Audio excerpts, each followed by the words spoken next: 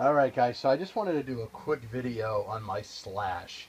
This is a total update video. I didn't plan on doing this today because I still have one more thing to do for it, but I wanted to share with you what I got going on here. So there it is. You can see the body's a little beat up from the last time. I actually have a brand new body coming, just for another one, just to leave when I have it on display.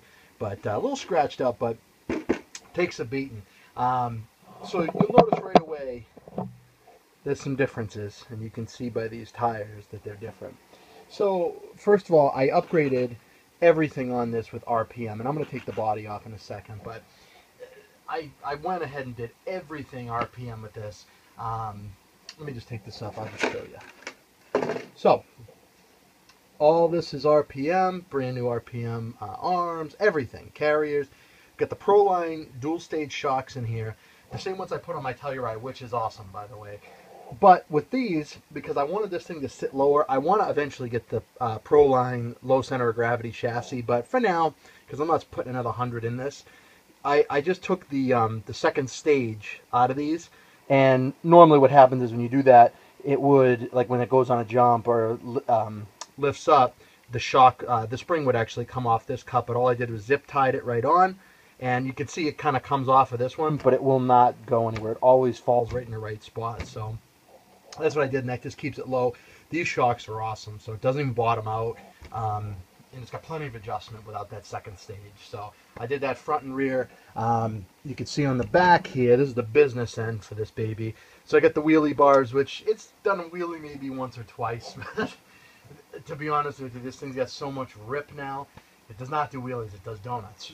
And burns out, which I actually did a video this morning of me doing a burnout with this thing. Totally stupid, not even anything you're probably going to normally do with these, but I wanted a different one, and this is what I did with it. It's just my toy, you know? So, got the wheelie bars on there. Shocks are great. So you can see, first of all, so this does have the Proline, I'm sorry, the RPM transmission, and I have a hot racing locked diff, so there's no more... no more regular diff that comes with this. It's locked.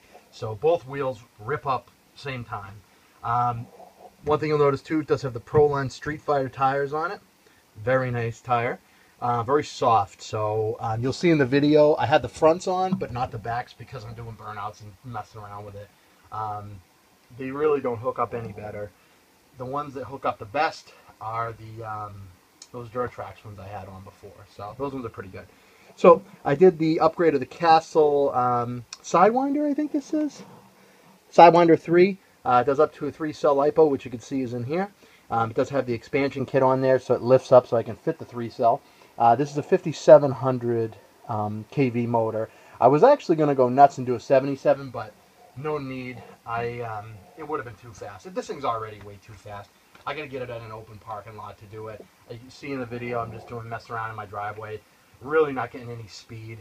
When I take it to the parking lot that's open, I will show you guys. But so I do have it programmed, and I'm going to be digging into it again today with the Castle link. Love it. The one thing that was supposed to come in this weekend, but took a little longer, and they won't be here till probably Tuesday, is I did the MIP shafts. That's the only thing left to do. You can see I do already have the spacers here.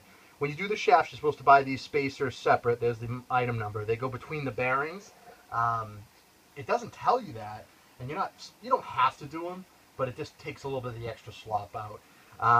One thing I did pick up 2 of these Hot Racing, I think they are, yeah, Hot Racing Hex wheel hubs. I bought these for the 4-wheel drive Slash, and I was going to put on my Telluride. They suck. They don't even tighten on, so those are trash. I'm hoping these are going to work. If they don't, I am going to be bullshit. But whatever. I mean, that's what you get. I'm not a fan of hot racing stuff. Energy stuff, not really a fan of it. But they're cheap. I was going to put them on. We'll see. If they don't tighten on, I'll leave the stock plastic ones on. It really doesn't matter. But that's it really for the main upgrades. I'm actually, because this isn't waterproof anymore, so I'm actually going to, so I can get to the Castle link, I'm going to cut this out. When I had this, had a Slash originally when they first came out, I cut this out just so I could get to the programming, so I can get to my Spectrum in there. So I'm going to cut that out today, which is no big deal. But that's it. I mean, I love this truck. You can see, so here's the tires I've been doing messing around with. These are the stock ones. You get some wear to them, some burnouts. Good tires, but you know, nothing too amazing. But that's it. So I'm gonna roll in some footage from earlier. Nothing crazy, just me screwing around with it.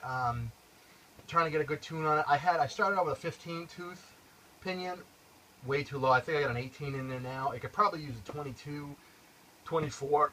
That'll really get the speed. It's got a lot of torque right now, so that's why it's ripping donuts and burnouts. So, but it does.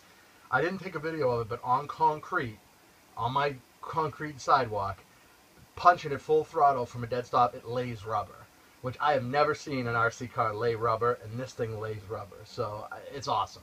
But yeah, so I'm going to roll those videos. Thanks for watching, guys. I really appreciate it. Hope you like these videos. That's it. We'll talk to you guys soon.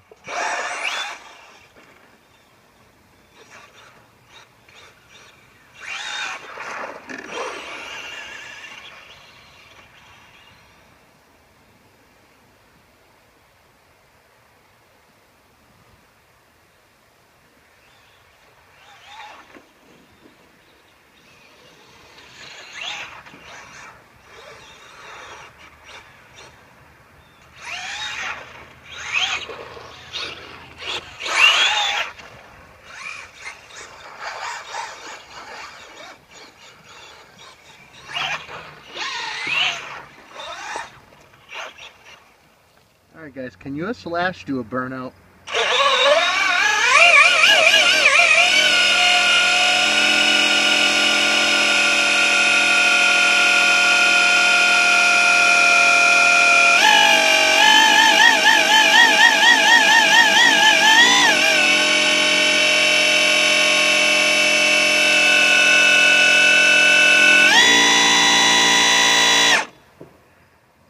So there's the aftermath of the burnout from the slash. I love this posi rear end in this thing.